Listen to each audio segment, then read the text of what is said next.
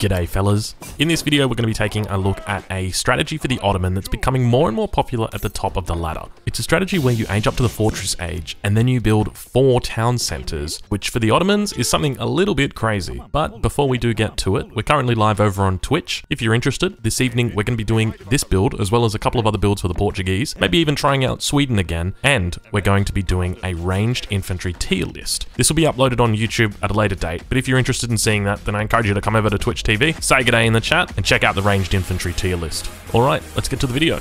Aussie drone! Aussie drone! So like any standard Ottoman opening, it's very slow. We don't have to train any villagers from the town centre. The most important thing though is that we continue to move our explorer in the direction of the trade post. So you need to know where your trade posts are on your maps, be familiar with it. We're also going to be putting down a mosque straight away. Now, I've had a very fortunate spawn in that I've got a wood treasure in base, which means that I'm not going to need to chop the 50 wood that I normally would need to get down my trading post, my mosque, and my house. I'm only going to need to chop 10 wood, which is going to mean that I save a lot of time for my age up. I'm going to be building the mosque immediately, as soon as I've got enough wood to do it, because that's going to begin trickling in XP. And for the Ottomans, the more XP that they've got, the better off they're going to be in the early game. It's important that you're also going for a trade post as quickly as possible. Don't stop to take any treasures, don't stop to pick up any treasures. I used my crack shot in the beginning of the game because it was on the way to the trading post. So it's important that when you're in your game, you make sure that you're going as quickly as you can, because you don't want to possibly miss the travois when it passes the trade post. There can be very specific timings that you'll continue to learn as you get more experienced, but these are often very tight and mean that you can't do a lot with your explorer until your trade post is up. Once you've gathered the extra wood that you're required for your house, your mosque, and your trade post, it's important that with your explorer, you're looking for food treasures. Food treasures are going to help you age up faster, so you can reach the second age sooner, and then you can send your 700 coin and age up to the fortress age even sooner.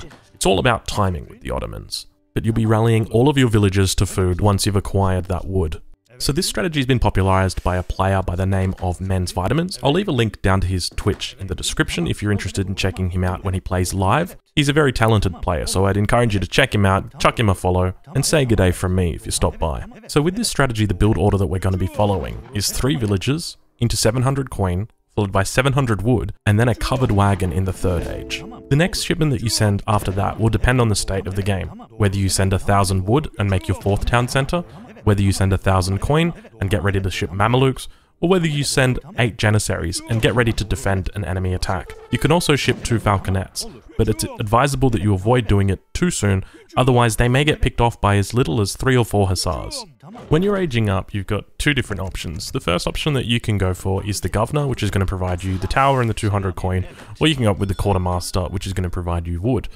Typically, it's going to be a little bit more of a slower age up if you go for the Quartermaster, because you're going to have to gather that 200 coin that you're being provided by the Governor, and it's going to take more villager seconds. So in a situation where you think that you might be rushed, or you think that you might be under some early pressure, it's normally advisable to take the Governor. During the transition period, you're just focusing on collecting food to get to that magic 1200 mark. Depending on who you aged up with will depend on whether you need to gather 100 coin or 300 coin, so make sure that you allocate villagers to coin appropriately. Upon age up, you're going to be sending 700 coin followed by 700 wood as soon as possible. Ideally, before your 700 coin arrives, you want to have gathered your 300 coin up completely. That way you're not gathering extra coin and can be gathering all the food that you need to gather for your age up. That way you avoid mismacroing. When you go up, you've got 3 primary options. The first one is the Caravel and 400 wood, the second one is the 4 Hussars, and the third one are the Abus guns. Because you're aging up so early, it doesn't really make sense to be going up with the Exiled Prince, because you'd be up before 6 minutes, and be in a very vulnerable position, having played all the cards in your hand already. Typically on water maps, I'll opt to take the 400 wood and the galley, especially against civilizations which are likely to be water booming. Against a civilization that I think might be applying pressure early, I take the 4 Hussars, and when I'm on land against a civilization that's going to be typically passive, I'm going to take the Abus guns. When the 700 wood arrives, you're going to be building a barracks with it and 2 houses. Allocate your villages where you prioritize food, but don't neglect wood, as you're going to need to gather 100 wood before you reach the 3rd age so that you can afford to build your 2nd town center. During your transition to the 3rd age, you're going to begin production of Janissaries. Upon reaching the 3rd age, you're going to be sending a covered wagon from the home city.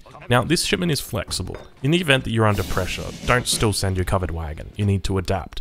Send 8 Janissaries, send 5 Abus, Send 5 hussars if you need to. In optimal circumstances, you're going to be sending a covered wagon.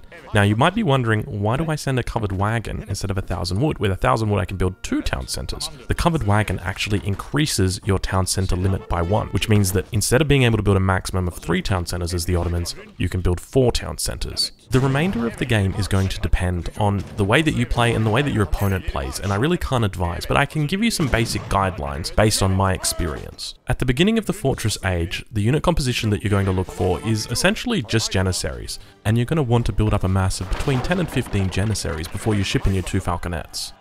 Now you can ship the Falconets early if you're confident that you're not going to lose them, so this means that you might be walling them in, or it means that you might be playing a little bit more safe than usual. But if you've got a mass that's smaller than this, it means that you're much more likely to lose your Falconets, and your Falconets are worth a lot more than just the 1,000 resources they cost, because they require your opponent to counter them. That means whether they have to invest in an artillery foundry, that means whether they have to invest in 15 hussars, but they have to take them out and they have to think outside the box to beat them. You're then going to want to begin mixing Abus guns into your mass. So this means having your first control group as Janissaries, your second control group as Abus guns, and your third control group as Falconets or Culverin, depending on what you're up against. When you're microing your Janissaries and your Abus guns, it's important that you use your Abus guns to poke down the enemy units. In the event your opponent has got cavalry, it's important that you bring your Janissaries in front so that they can protect the Abus guns. There's a couple of different techniques you can do for this, but the best way to do it is just through the use of control groups. Have one control group allocated to your Janissaries, and the second control group allocated to your Abus guns. Your Abus guns are also very effective against enemy artillery, but it's important that you don't bite off more than you can chew. If the enemy is massing artillery, don't let your Abus take on the fight themselves. You need to train Culverin and use the Culverin to kill the enemy artillery, as while the Abus guns are good against artillery, they're expensive and they're fragile. It's important that you don't forget the upgrades that are in your mosque. The first type of upgrade is the millet system, which is going to increase the speed that your villagers spawn. With the Ottomans, you don't train villagers, they naturally spawn for you as a civilization bonus, and you can increase the speed that they spawn at by upgrading the millet system. The second upgrade that's available increases the limit of villages that you can build. This starts out at 25 villages. The second one moves it to 45, the third one to 70, and the final one to a maximum of 99 villages. If you don't research these technologies, then your villager production is going to be significantly hampered, so it's important that you prioritize it, and don't forget it. But just remember, you don't want to prioritize it too early. There's no point in getting the final villager limit upgrade if you've only got 22 villages. The last thing I want to speak about is how easy it is to macro for this unit combination of Janissary Abus. You don't need to worry about what your resource allocation is and whether it's perfect or not. All you need to do is make Janissaries and Abus, and if you've got more coin, make Abus, and if you've got more food, make Janissaries. It's very simple and means that during the mid-game, it's very common that you're going to have less than 100 of every single resource because you're just going to keep making batches, and whichever resource you've got more of, you're going to make more units of. It's that simple. Now obviously that doesn't mean you have 99 villages on food and say, well, Drongo said it didn't matter. What I mean is that you can have 40 villages on food and 60 on coin, or 23 on food and 12 on coin, and you're still going to have a ratio.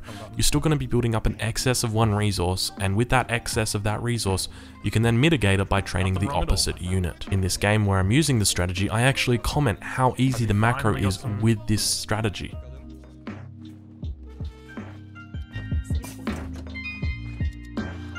Gen Abus is so easy to macro for as well.